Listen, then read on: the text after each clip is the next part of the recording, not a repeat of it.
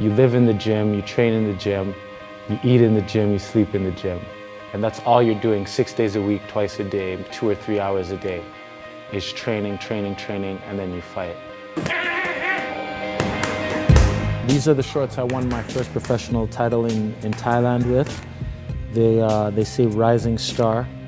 And I've been wearing them to train for this fight just because I feel like this fight's gonna take me to another level of stardom, so I'm ready.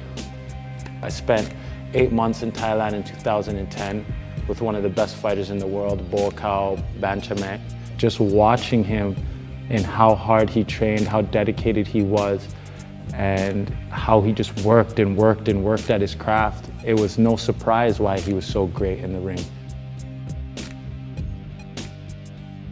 Before we clinched a lot, I was able to beat him in the clinch.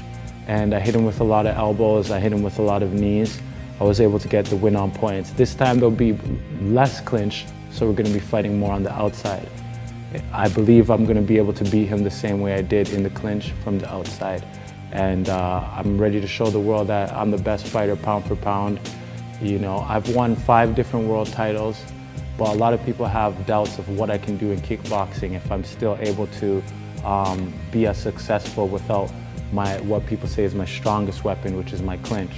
But I believe that I'm a dynamic fighter and I can fight regardless of the rule setting. So it's gonna catapult me from being world champion to being the world champion of world champions.